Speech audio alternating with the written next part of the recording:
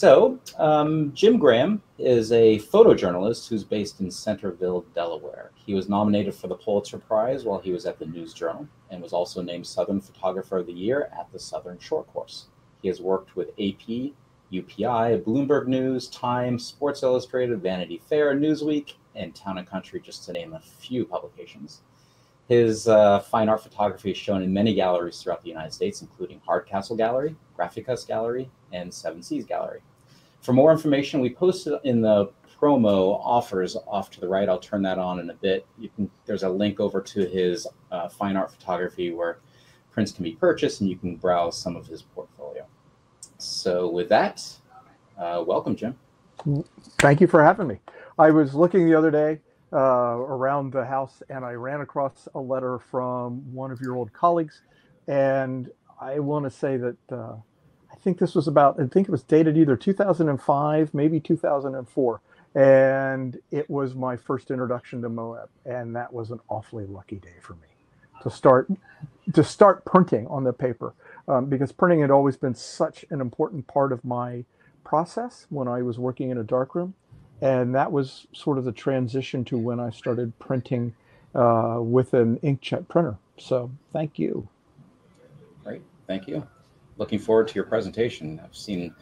I've been viewing you. We've been friends for many, many years, and every time you show me your new portfolio, I'm stunned. And I think that we're all going to be stunned by what we're going to see today, as long as the stories behind it kind of brought you to where you are. So I'm looking forward to this. And today is part of my work, or part of my work images. As a wedding photographer, I do all different kinds of photography. I'm a generalist. That's what I had to be at a newspaper. It's what I have continued to do.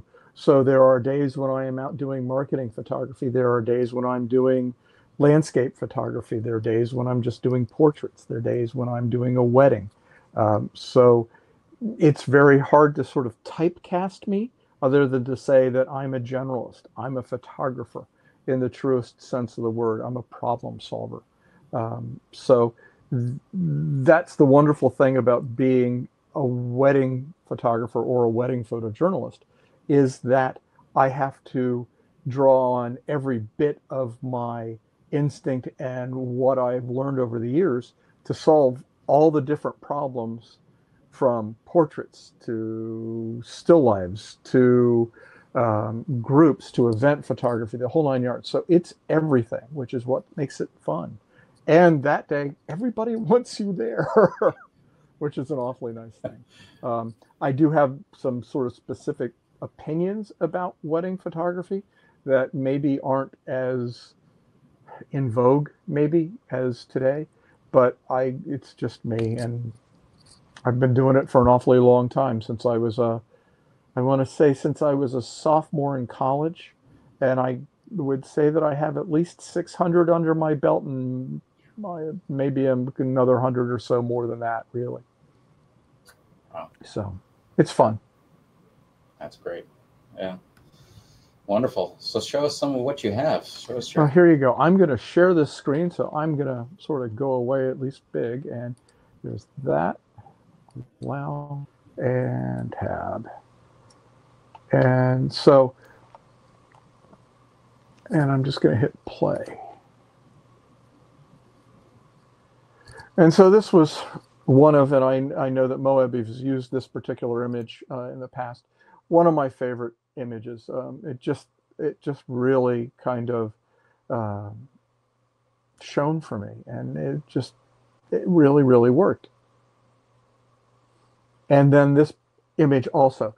Most of my photography isn't set up at weddings. These two were. With portraits, you sort of have to guide your subject many, many times.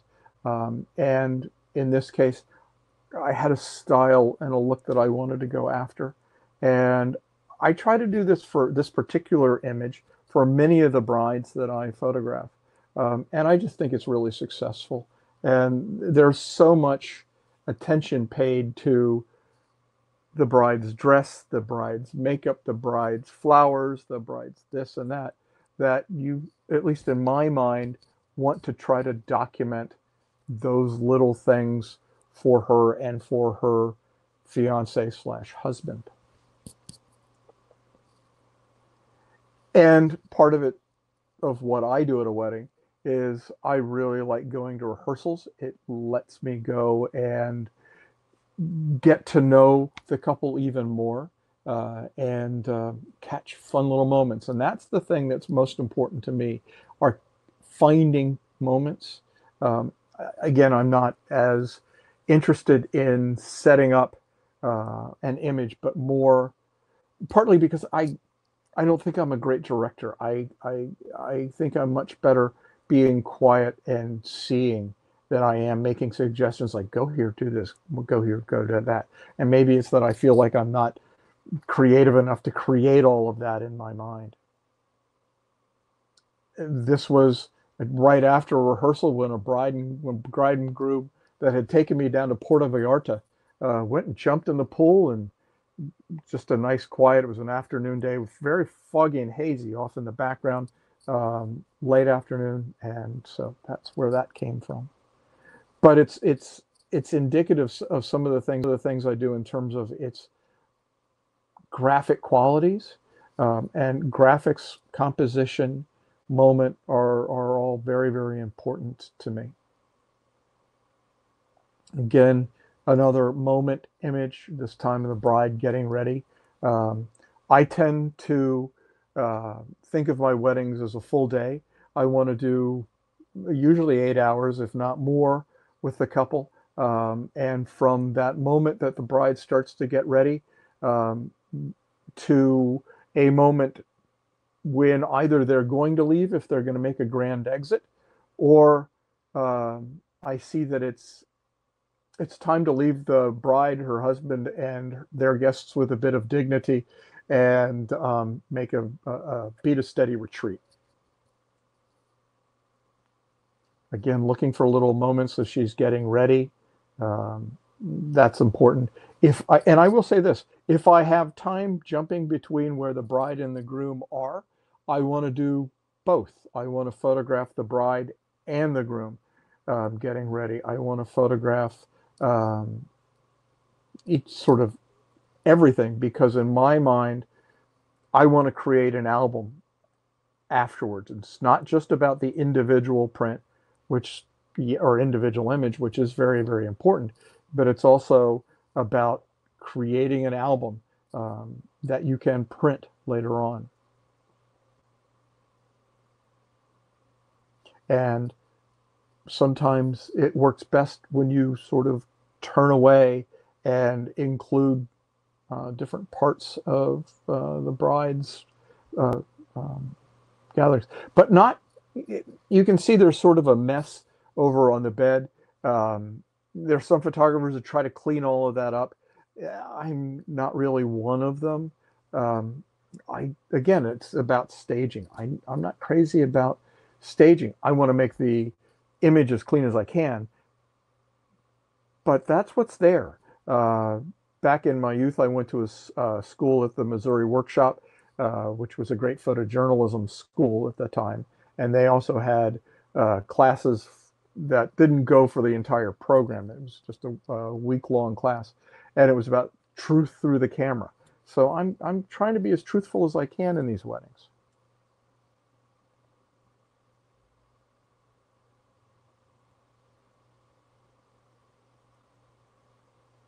You know, it's about finding nice little moments. She's literally looking out at all of the people that are gathering in the garden where she's going to be married. So she's looking out just as she might, or just before she went down to get married.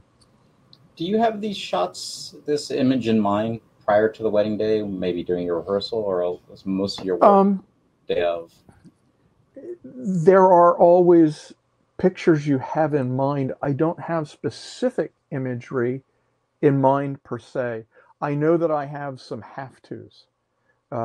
As with any wedding, you know, I think it's really important to do the getting ready part, because I think that there is a transformation. It's a transformational moment for both the bride and the groom.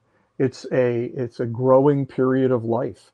Um, I've felt as though, and I hope this doesn't sound too trite, but I felt as though I have watched some of my younger brides go from that moment of being a little girl into making a transition into being a woman, going from their daughter to his wife. Um, and maybe that's kind of old school and um, whatever, but you can see it. You can see sort of this. I don't want to say aging, but it's a coming of self, I guess. Um, I'm always looking for them getting ready, a portrait. Um, I look for pictures, and you'll see them in a second, of the flowers. Details are important. And in today's world with social media, having those details that if you're able to form partnerships either with venues or with florists, that can all be very important. A picture of the dress in either with her in it or it hanging, I think is really, really important. Getting ready. And sometimes this is her father helping her do her shoes. And sometimes you get little gifts. I didn't see the dog in the background, but in our wedding meetings, the groom and the bride kept talking about how wonderful this dog that they had was, and they were debating whether or not they wanted the dog in the wedding, actually walking down the aisle with the bride. And anyway, I managed to get the dog in the background, and the bride just loved that picture. And I never saw the dog. I was too busy trying to focus on the gentleman's hands and try to get that right. And sometimes you have brides that just want to play beforehand. Halsey was one of those. But right after that, she ran upstairs to the dressing room and sat down outside of it while all of her bridesmaids were getting ready. And she was sitting in front of a window. And that happened. And I've always just loved this on any number of levels. So many times brides spend so much time trying to find the right shoes, and they just, all are about their wedding shoes. And the glitter coming off the reflection, or the reflection coming off the shoe onto this wall from the window just so worked for me. It was a really nice moment, and one that I didn't have to affect, other than after she heard me take a couple of pictures, she kind of looked at me like, "What are you doing?" and started to move. And I said, "Don't move." And I made this one more frame, and that was all I needed to do. And it was just lovely. The other thing that you've always got to look at or look for too is so many times in younger people's weddings and in some more mature weddings, kids and little images like this. Just it's going to get, they're going to either buy a print of that or they're going to immediately want that in their album, especially if it's a child or grandchild. It's a given. Things like this little guy, and again, the composition of this. I don't know how you prepare for it other than you prepare your eye over and over again to compose quickly, because you don't know that this is going to happen. This is them literally walking down the aisle, and you don't know what's going to happen. You practice enough, and it's finding moments, and then getting lucky enough to be in the right place and composing.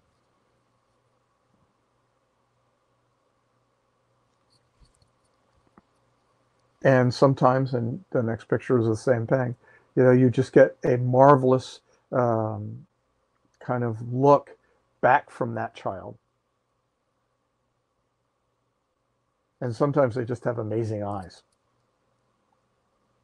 And that's really important for me with many of my portraits, is the eye contact, because I think so many times when you do a portrait, if you're photographing a person and there isn't eye contact, the viewer won't have eye contact. And I think that viewer loses a little bit of interest in what's going on if they don't have the eye contact. Just as if I'm having a conversation with you and I don't have eye contact with you, I think that that interest kind of goes away. And this is an older wedding, and um, one can see from the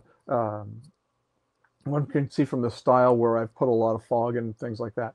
Um, it's still a fun image. They loved it. I still like it. I don't know that I would shoot it in the same way, or I shouldn't say shoot it in the same way. I probably would shoot it in the same way, but I wouldn't process it in the same way. I'd do a little bit something different here. That's actually a good segue to a question that Tammy is Sure. asking, and I'll get back to Stephen. Okay, I'll go back to that real quickly then. But Tammy's asking, do you do a lot of retouching, or are you more of a purist? Specifically wondering about the silver shoes that you showed earlier with the gold light and the bride looking at the window in the garden. So this particular image, the only thing that's really done here is saturation and a little bit of a tone curve. The bride here, I have, what did I do there? There is a little bit of, I use Nick software. So there is a tone curve, some glamour glow that's painted into the windows and around just to soften that out a little bit. And as I remember, I masked the flowers and added a touch of saturation. But other than that, I'm not playing, I don't feel like I'm playing with it too much. It's the image is true to what it was. And other than the saturation, the tonalities, that's straight. That's straight other than the black and white conversion. Tonal, so a tone curve and saturation. Straight as Dickens. And while we're talking some equipment, I'll show, I think, your camera bag later, but Stephen's asking what equipment are you using to shoot medium format? No, this is all, so weddings are very, very fluid. And while I own a medium format camera, I own a Phase 1 IQ3. It's 100 megapixel capture. I would use it for portraits or for group portraits at a wedding. But for these really fluid moments, 100 megapixels is just way too much. I generate usually between 3,000 and 4,000 images at a wedding. So it's more than I can afford for hard drives. So no, I'm using a Nikon system. Today is a Nikon Z7, a Nikon D850, and I'll show you this. I've got a picture of what I've got. An 850, a D5, and a D810.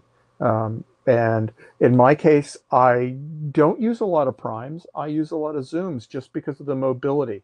So I'm using a 100 macro, and you'll see that you'll see where I use that right here.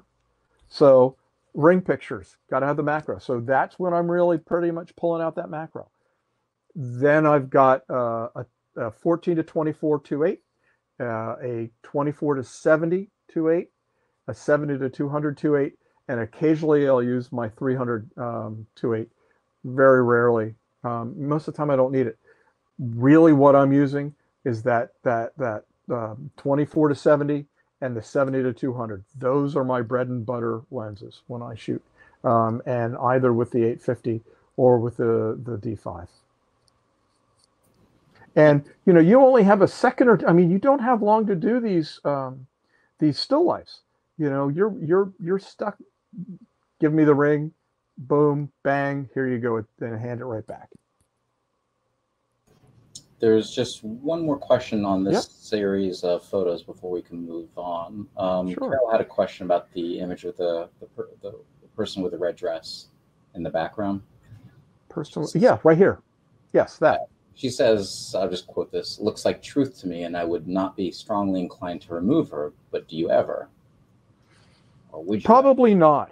While I have grown in my years working with Photoshop, I don't see myself as a great retoucher. I do some skin softening, but taking her out in this particular thing, no, I wouldn't have taken that out. That would have been it would have been a lot of work. Now, if the bride came to me and said, Jim, I want her taken out, I would have probably found a retoucher and had her taken out, but I wouldn't have done it myself. And quite honestly, one of the things that I like about that is the way that that red dress and those legs push you down into the scene so that that object is pushing you downward. The the two arms are pushing you down right to the kid's face and to that smile.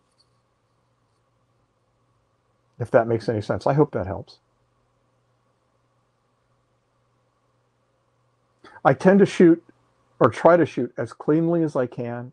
I shoot wide open a great deal. In this case, with the product kind of things, you know, this could have been just because of what a macro does. That could have been f11, f16. It just falls right off.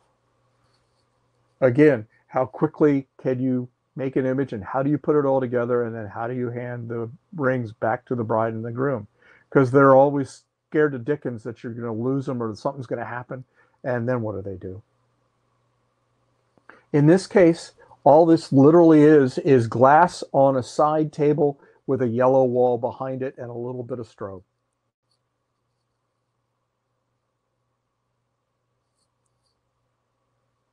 And just, again, glass nightstand, and that could have even been one of those sparkly shoes behind, but I won't swear to it. I'm not sure what that is back in the background. You got to get flowers for the florists.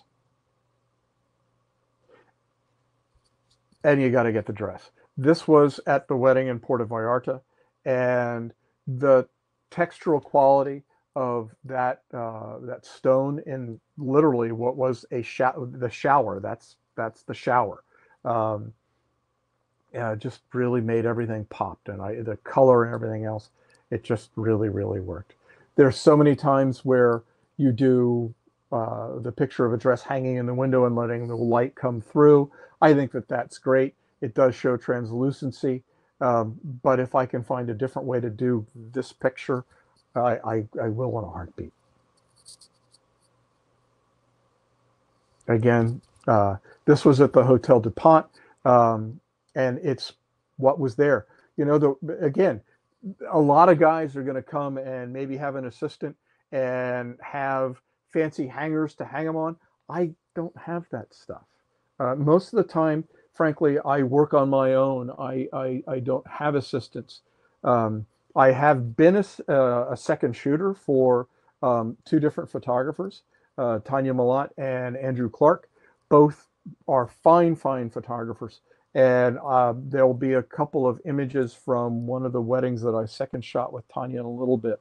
And I think that that's really important to do. And it can improve what you do as a photographer. You don't always have to be the headliner. And many times, I think it's a good thing. And in today's world, where it's harder and harder to book weddings, if you can second shoot, that's great. Because I don't have that kind of an ego that I need to do that. And I can tell you a story. I don't think I have any pictures here. Again, a dress detail. And sometimes the details are really important because the bride spent so much time thinking about what it is and how she wants to look that day, and finding that little detail for her is really important. Again, this putting together shoes and the rings. And so they got a real kick out of this. So the wedding I was going to tell you about where I had a second shooter was in the Plains, Virginia. And it was with Alan and Michael Schwartz when I was with the Wedding Bureau. And I had a job where I knew I was going to shoot a wedding, and it had 650 guests. And I knew that I was going to need a second shooter. And so Alan and Michael talked to one of the people that was working with them, and I got a second shooter. Turned out it was Pete Souza, President Obama's White House photographer and Ronald Reagan's White House photographer. And that day, I was one of the luckiest guys around for having him with me. Again, shoes and dress. A little take on the shoes, just the detail and abstraction, trying to push something into abstraction, and not always having to show everything I think is important. And it lets the art side of me come out.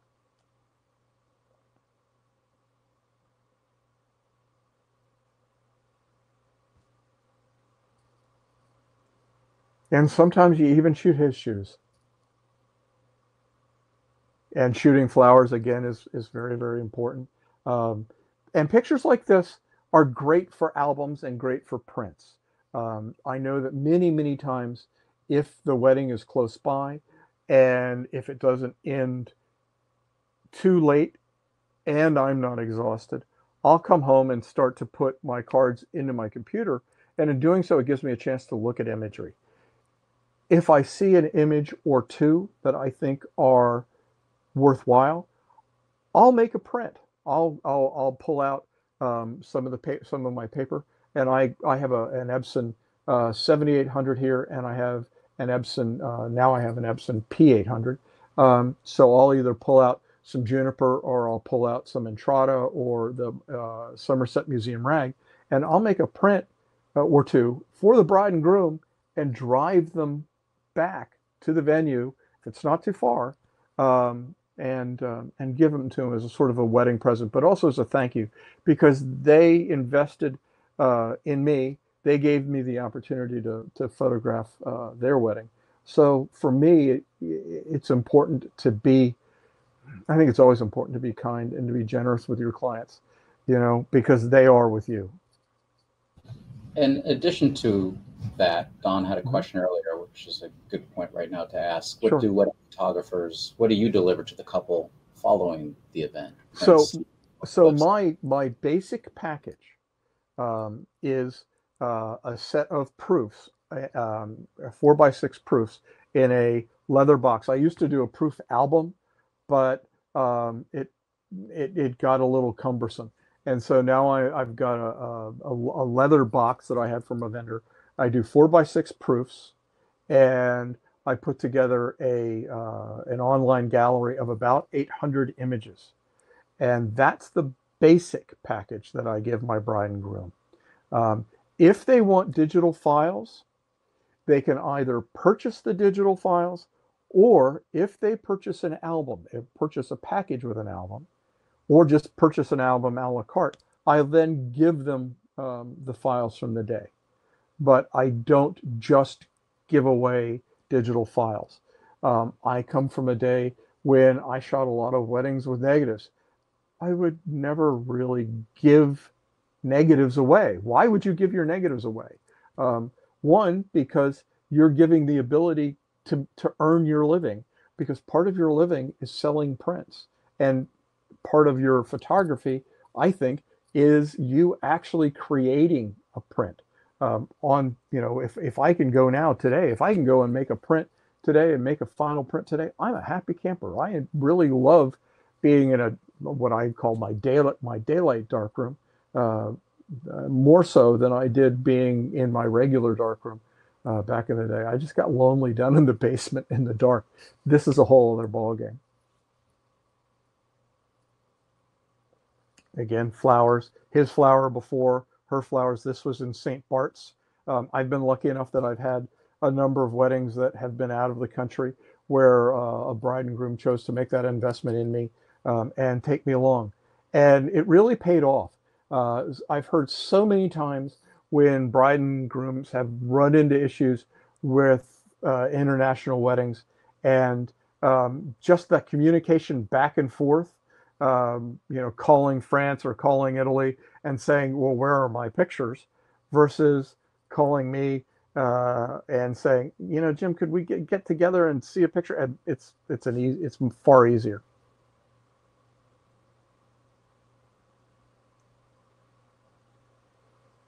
Fairly straightforward. This one is processed with Nik software and just high key.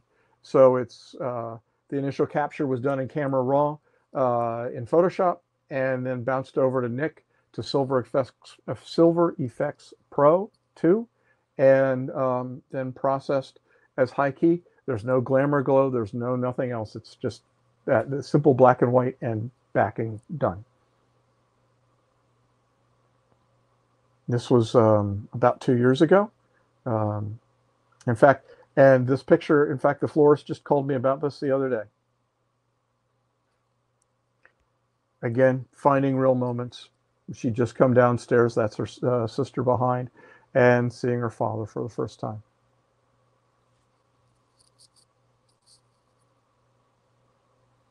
Little, again, you've seen before. I like silhouettes, and for me, it's black. I still love black and white. So if I can do black and white, much like the next image that I've got to show you, and finding different angles too, that's important. This particular image is at Winterthur, which is about 3 miles from me. It's now a large museum of American decorative arts. They have any number of weddings there, and it's a really special place. They've got a phenomenal garden, and if you ever have a chance to shoot there, uh, consider yourself lucky. It's a wonderful, wonderful place. This particular bride, this is also at Winterthur. This particular bride and her husband are still close friends. I see her husband occasionally. He has a coffee shop up in Kennett Square. And it's just marvelous to see them and watch their family grow. I want to say they've got three kids, I think, and I'm not, maybe even four. I think three kids, and it's great to see them, and it's great to still see uh, your brides and grooms and your clients. This was out in Jackson Hole, Wyoming, um, and it was just such a unique, wonderful place. And it's again finding that's the groom and his best man back behind, and the bride. Um, Interesting story about these two. They own Cafe Genevieve in Jackson Hole, and we're on Diners, Drive-ins, and Dives. And there's the groom. There's Freddie. And this is the old bus from one of the old tour buses at Yellowstone that they used. And so it's just finding little bits and pieces of that. That's again, I'm sorry about that. It's finding nice moments, and that anticipation. Again, available light. I do love available light. I don't use a ton of light when I don't have to. I have of late when I'm in tents and at night, I do set up some lights. I use a pro photo system these days, a couple of B1s or a B2. Again, kids, and you can see that's with a little bit longer lens and pretty wide open. And all kinds of weddings. And every wedding is different. That's one of the joys of a wedding. Is everyone's going to be different. Everyone, you're going to have a different venue. You're going to have different people. You're going to have different customs, and it's what keeps you fresh and keeps you going. I think you can anticipate a little bit, but so much of it is about discovery. And if you can keep a youthful eye to your work, it's about that wonder of finding things and the wonder of our human experience. So that's, I think, what's special. Again, this is that wedding in Jackson, and just getting married in a log cabin. How really wonderful is that?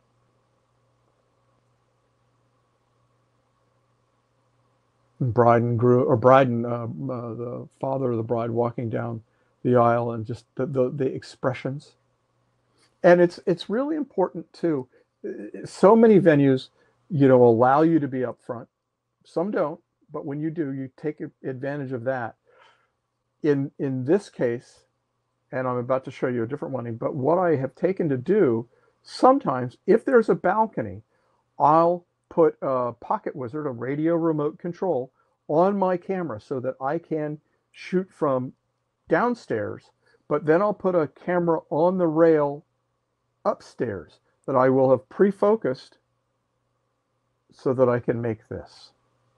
So that way I get the best of both worlds. In this case, I've already moved out of the way. Again, I'm there to be an observer, and I'm not there to be the center of the show. The longer I stay up front, the more people tend to look at you sometimes. So in this case, I've moved off to the side to make a picture from the side, but I'm still triggering that that camera from up above. This is a little chapel on a friend's property, and it's a really, really special place. And um, I kept trying to figure out how because it's so small and it's open air, it's how can I photograph the wedding to some extent. And in this case, I'd talked to the bride and groom beforehand.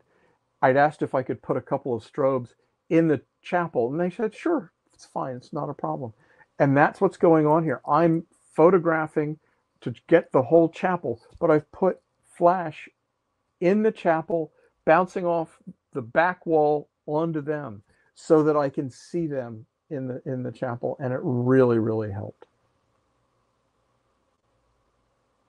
And that's what that chapel looks like inside. That's just available light. This particular couple was from Hawaii, lived in Hawaii, thus the leis and things like this. This is in the Brandywine Valley. And so anyway, it's a neat chapel. It's a wonderful place. And again, getting the place you are, finding a sense of place. I think that's really, really important. Sense of place. Each of these goes to contribute to a final album, a final story, really, because that's what I think at a wedding you're trying to do. There are lots of different thoughts about weddings today. So many photographers want to do portraits. They want to do the lit portrait and sort of grand picture. That's not me. I'm after, again, moments and capturing that for this. This is a great image for spreads for your album. So let's say if you're working with one of the Flynn albums that Moab has, this could fill a whole page. If you're selling space per se, and you've got a 40-page album, this is one page. That's a good sale. And that's important because, you do have to, as much as you're photographing for your art and photographing for your client, you've got to be able to monetize that. And part of monetizing it is selling prints to your clients. I mean, it's how you make a living. When you give a file away, you've just taken part of your ability to make a living away because you've given them the files. Now they'll go out and make prints. And rather than pay you so that you can get better gear or do whatever you need to do, or for you to go have a vacation or something, you've just given all that away. This was done in London in Temple Church. If you saw the Da Vinci Code, this is that church. And some people ask me, why are the walls blue? And some of them are sort of what I envision they should be. Well, that's true. But the church is all lit with tungsten light. And because there's a dome above this circular sanctuary, that's daylight bleeding down. And I love color. That I could have taken that blue out, but when I went to white balance it and got the blue to begin with, I just looked at it and went, wow, isn't that kind of fun? So that's why that's that way. This next image, I was the second shooter on this wedding. I had more leeway to, not this particular one, but this one. I had more leeway to move around than the primary photographer. That was Tanya Malat. She's a wonderful photographer. And, but that opportunity to shoot second camera lets you move, lets you be creative, and lets you find things or find different angles that you might not normally find, where you've got to get specific images like the bride and groom coming down the aisle. Well, I might have only been able to do that head on if I was the primary. But because I wasn't the primary, I could find a different place. And that's what's so important.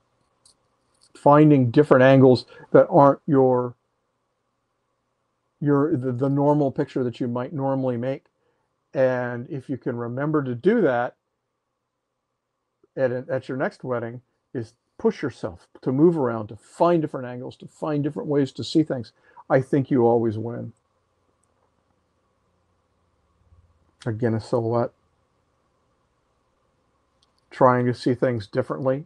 So this wedding was done sometime after the wedding in London in Temple Church, where that blue was so interesting to me. And I was younger and hadn't thought everything through, but I did realize then that if I was shooting for tungsten, that I was going to get blue. So I put a tungsten gel on my light, and in this case I did use a light, and then filtered for it so that everything went blue except for them. And it just made something different, something fun. Again, being a second shooter, while the primary was off with the bride and groom and some of the bridal party, I could be shooting other things.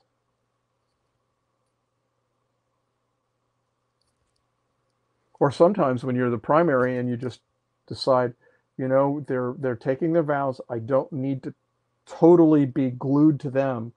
You can turn around and find fun little moments.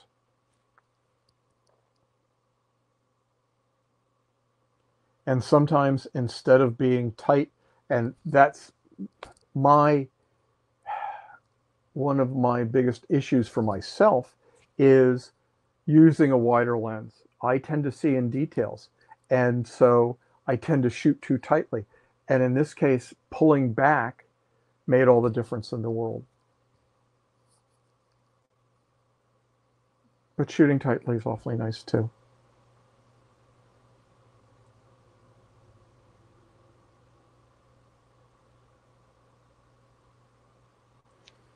Another instance, this is again another instance of being the secondary. Um, Tanya actually was was on I guess the right hand side of the image. She's down and under the grapevines, shooting up at them, while I was shooting up from a hill down and across the vineyard. Back in London again. This is Armourers Hall in London, I think 15th century um,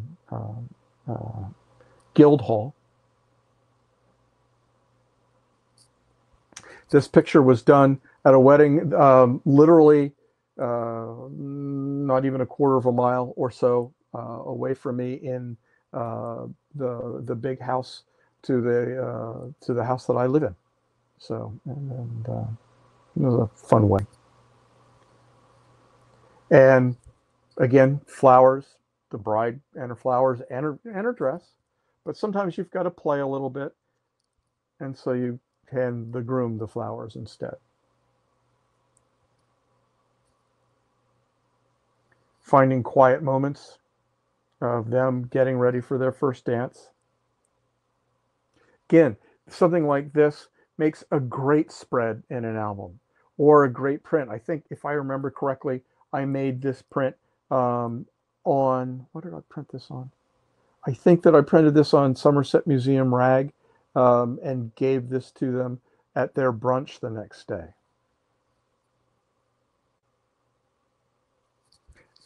This is a setup, but it was all about the crinkles in her nose.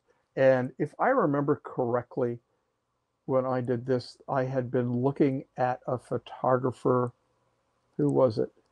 It might have been Yervant, who is an Australian photographer, and he had done something like this.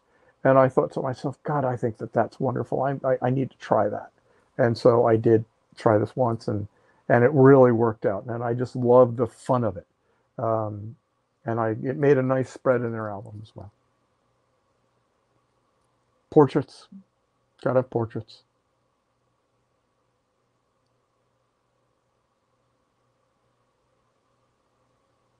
This was done up in Maine.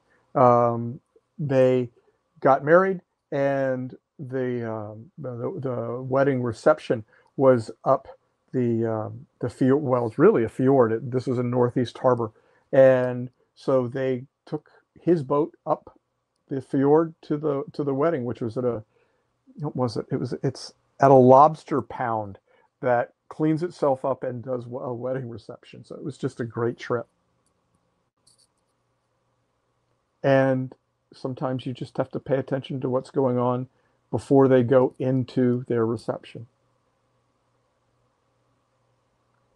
This has a little bit of glamour glow to it, but other than that, it's just a straight, the sun's coming right under his hand, and it's just, lots of lens flare.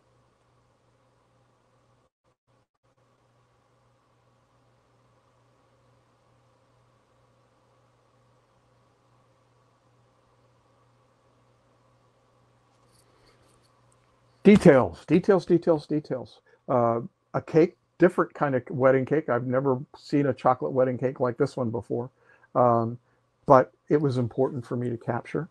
Um, Flowers, the way the tables are decorated, real important. The classic wedding cake shot. When you've got a great grand cake like this, you've got to do the sort of the classic shot, I think.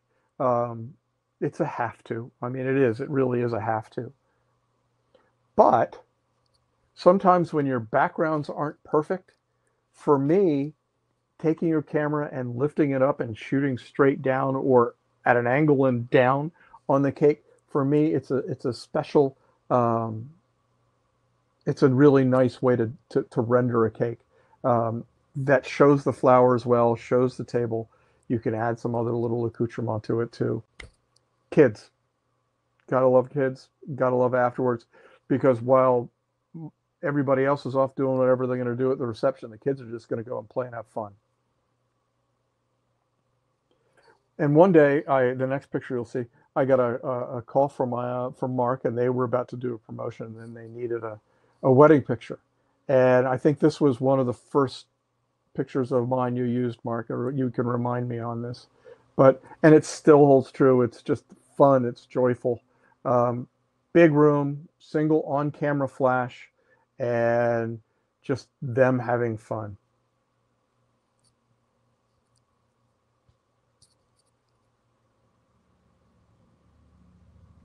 Just fun.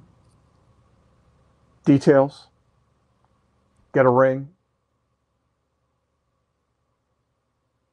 Flowers. The venue and the bride and groom. And in this case, finally, I convinced myself to pull back, shoot with everything. My inclination would have been normally, okay, go in tight and shoot on the bride and groom. But from that high vantage point, I could get the whole room. I could see what was special about it. And so I made this, but I also made that.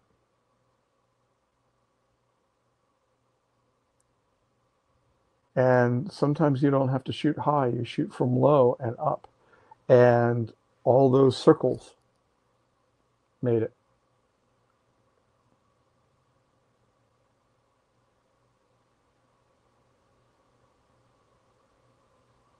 But shooting tight with the father of the bride, who was a classmate, that was one of the great things about shooting this particular wedding, was that there were so many people that I knew at this wedding. And um, it was it just made that special. Um, and watching his joy with his daughter. And his father-in-law um, did shot weddings too. And when his father-in-law is no longer with us now, so I felt as though I had a lot to live up to match some of his work. And this was just a fun couple and a great night. The party, you got to get the party, you got to get all of the fun of the party. That's, I love candids. And so getting away from the pose stuff and shooting these kind of things, I would have really liked too. It's great to get into this scrum and to make images like this. But in this venue, as I look at it, it would have been great to get up on the balcony and shoot that. It's just, you just don't know which way they're going to turn. So being down there, at least that way you can get through.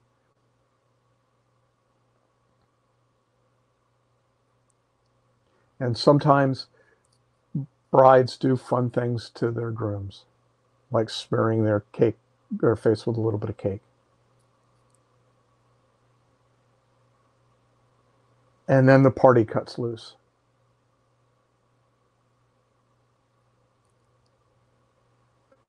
And the kids get tired and they want to wrap themselves up. I'm going to skip through the next slide because it's a duplicate. Sorry about that. But you've always got to get, I'll go back to this one, you've always got to get a musician, I think, to let them know that, you know, you covered that part. But it's how you do it, and, you know, do something that's a little bit more creative. I wanted to show you this one just because there are times that you've got to be careful and you've got to shoot with enough shutter sync. The guy behind me who wasn't working with me, he was just a friend, but he was shooting with flash, and he and I just happened to hit the strobe at the same time, and it almost killed me because you can start to see where the camera recorded the ghost of his hand, and the other couple frames that I made where I caught his flash too, they were totally unusable. So you've got to be aware. You've got to be careful. Again, shooting from above. Finding moments. This was in Puerto Vallarta.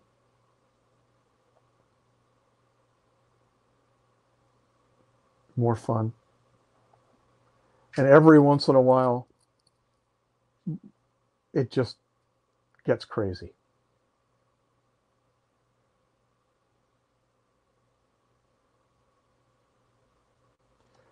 And then there's an exit. I go back and forth about the right way to shoot this. Sometimes I think just a straight recording like this is great. Other times I think you make this and then maybe add some zoom. It's just how do you do it the best way to record it, and think about how you're going to use it later. The exit's always important. And so is the goodbye. And the thing that I really loved about this was their rings. I could see their rings as they were leaving as man and wife.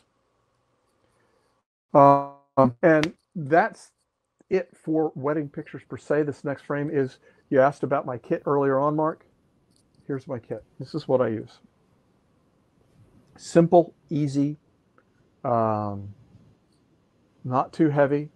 And for the most part, quite honestly, I probably will only use 2, maybe 3 of those bodies. That fourth is for backup. 2 strobes, those are A1s. I probably today, if I had a little extra money, would get an A1X or 2 A1Xs.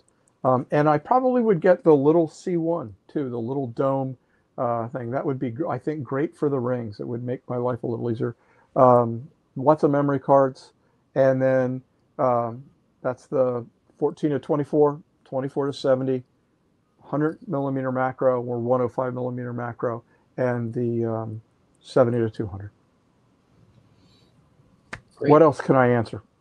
We have a few minutes left. Just wanted to mention, I put up a new offer up on, if you click on the tab there, we're offering a free ebook download on fine art printing written by Lester Picker, one of our other Moab masters. Mm-hmm. You click on the link and it'll bring you over to a page where you just put your email address in, and then you can download the book. It's 164 pages, fully illustrated. It's absolutely free, and there's some great tips in there. Just one question to kind of end the note on, end the day on, is that post-production. There are a couple of questions. Sure. Happy to throw any questions you want. I'll answer whatever I can. You mentioned Nick software. Yep. Whatever, are you using Lightroom, Photoshop to go through and then just maybe touch on the paper choices. You mentioned Somerset Museum Rag, Juniper as your two favorite ones. Yep. I also know Yep. you use Centrona as well. Is anything that you have on that? So post-processing. I started out and I would use Lightroom for sort of as a batch processor. I was never real big on Lightroom as a total digital asset management person. It didn't work for me. I did things differently, and then I sort of started grabbing lots of files or individual files, and I would process those in Photoshop. Of late, though, I've been using a session workflow in Capture One, in Capture 120. And that seems to really be working. I still will finish a file if I'm going to do some things. I've never been good on styles. I've never been good with presets. They just never really work for me. So I'll go in and work a file in Photoshop, and I use Nick. I use Exposure 5 now. I've got Luminar 4. I don't use it all that often. And Photoshop, that's what I use is Capture One, sometimes Lightroom, not that often, but mostly Capture One, Photoshop, and I use that Nick software and the Exposure 5 a lot. That's important. Printing, I'll make all of my prints in and out of Photoshop. That's where I have my most success. Again, I'm using an Epson 7800, and I'm using a P800. I do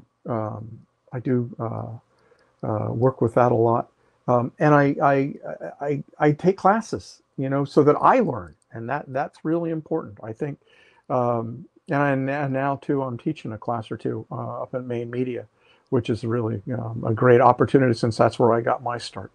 I don't know, what else can I ask? What else can I? And I've lost audio on you, Mark. So, nope, I've still lost it. Anyway, I'll keep going. I think every print, every image has a desire. If you're going to print them, everyone will tell you what you need to print it upon. Some will tell you that I need to be on a cotton rag. That's going to be, for me, that's going to be either the Entrada or the Somerset Museum rag. For me, I love the smoothness and the cleanness of that Somerset Museum rag. And I've been accused printing of it that it looks like a painting. And you know what? I'm fine if people start to think it's a painting.